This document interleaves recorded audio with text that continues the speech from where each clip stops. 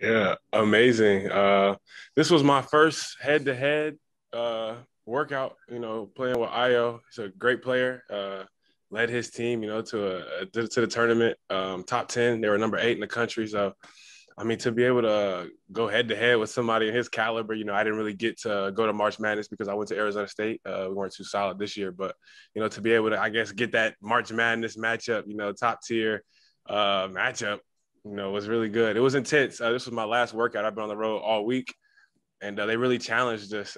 So, I'll be sleep on the plane, get my good rest in. And correct me if I'm wrong, you come from a family where all four siblings played college basketball, right? Yeah, basketball is pretty much all we know. My dad used to say you can't live in this house unless you dribble a basketball. So it's Yeah, almost all I know. yeah. I mean, what was that like? I mean, I think most of us had siblings growing up and competing against them, but it must have been pretty high level competition, huh? I mean, yeah. I mean, I grew up around the game. Me and my brother Caleb used to ball boy for my brother Patrick when he was at Cal. I got to see LeBron play when I was a baby, and I didn't even know about it. I mean, yeah, it's competition. Me and Caleb would go at it in the backyard. My brother's like 250, so I used to try and challenge him all the time. When I was about 100 pounds, I used to get beat up. I think that's kind of why I am who I am today. So shout out to my family. Grady. Hey Josh, can you talk about what the entire draft process has been like for you? Oh, yeah, it's been a fight. It's been a grind. Of course, having a rough year, I just had to lock back in, get back in a mode to, set myself up. And I think I'm doing pretty well. I got to work out with Io. I don't think too many guys are getting head-to-head workouts with him. So, just to be a part of this, with him, I've been grinding really hard, to get back to where I need to be. And it's going to be fun. And how has this particular workout with the Wizards compared to your other workouts that you've had already? Yeah, so this is my first string of workouts this past week, and they've all been intense. I've been on planes. This is something that I've never experienced before. Getting on a plane and then going to a different state, then getting back on another plane the next day, and they really challenged me in this workout. So for this to be the end of this string and for it to be as intense was really good. And they really pushed us today. I guess it was more of a mental thing. Like I said, yeah, last string of workouts. I had a good time though. I love to be pushed. I love to be challenged. I had a really good time. And how do you think you'll fit in the NBA? I think I'm versatile. I think I can affect the game all over the place. I think I bring energy and I think I could lock up. I think I've always been able to play make and I think I could score the basketball. That's what I've been good at. I just think I'm made for the game, with the spacing and, opportunity and just the sets, it's an intelligent game. And I think I'm an intelligent person. So I think I'll fit in just well. Awesome. Good luck. Thank you. Chase, you got one more? Yeah. So as a guard, wing, I don't know, obviously you could play multiple positions, but just what is it like looking at the Wizards and the prospect of playing with Russell Westbrook and Bradley Beal? Are those guys that, you've looked up to or modeled your game after or anything like that?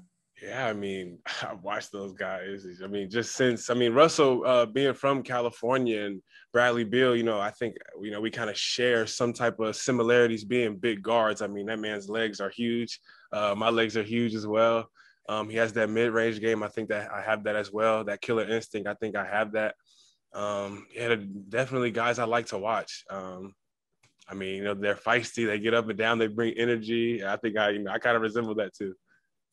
And if I could follow up, how did you technically see LeBron play when you were a baby? Was that when he was in the NBA or? No, this is when he was at St. Vincent St. Mary's, and they had a tournament. And I think it was a game. I think they played at UCLA. I have to talk to my dad about. I think it was a game at UCLA. It might have been when they played Mater Day, but yeah, when he was at St. Vincent St. Mary's, I got to watch him play. How'd your workout go today? Oh, it was tremendous. It was great, great. And as a guard, what do you think about the possibility of playing with Bradley Beal and Russell Westbrook if you were taken by the Wizards? Oh, it'd be exciting, to be able to learn from those, great guys and tremendous people. It'll be amazing. I'll be able to come in and continue to get better from them, take tips from them, and it'll definitely, help my game for the future. Grady? Hey, what have you learned about yourself throughout this entire process? I learned that, it's no such thing as in shape. It's always more ways to go. It's always, more buttons that you can push to, make yourself uncomfortable. And, going to these different facilities, talking to these NBA, guys, is very, exciting to know that, it's always, more, you can always get more, it's never a limit. It's always things you can improve and little tips you can improve. Did the Wizards have you do anything different than any other team that you've already worked out with? Definitely. I think this is one of the probably the most unique workout I have so far. They challenge your mind, your basketball IQ, of course, your on-court ability, but they pretty much challenged every, aspect that needs to be challenged. Was there a specific drill that stood out to you today? Definitely. We first came in, we did a ball handling drill where we had to do between cross, and then between, we did that 3 times each cone. Then the last cone, it was a coach on a wing, the corner, and a slot. And, they had certain colors. So he called a color out, you had to hit to a certain coach. So that was very, fun because it challenged your mind and your basketball IQ to make the right pass. And my last question is, how do you think you'll fit into the NBA? Yeah, I consider myself as coming in, being a playmaker, come in, being a point guard who can defend, who can score, and who can also, just bring energy. Thank you. Good luck. Thank you. Chase?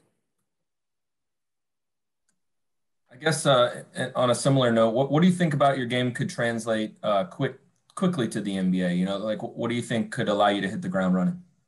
Yeah, being able to guard multiple positions, I think that would be one of the huge reasons. And also just being able to take stress off other ball handlers and being able to handle the ball and make reads and pick and rolls, and another guy who can break my man off the dribble and create for others, and just being another playmaker out there, another guy who can make things happen.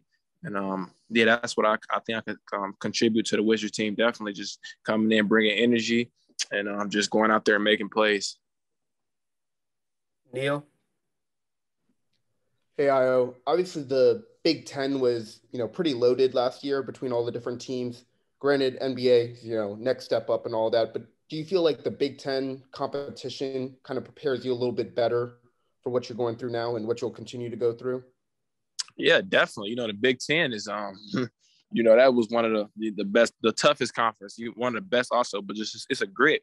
So that prepared me. Even though it's 36 games, it gives your mind an example of how 82 games, how 100 games is going to be at the next level. So I definitely enjoyed those battles in the Big Ten. I was just talking to Cassius today when I walked in. He was working out, and so just seeing him work out, seeing him compete. It really showed how the Big Ten, help you, be great.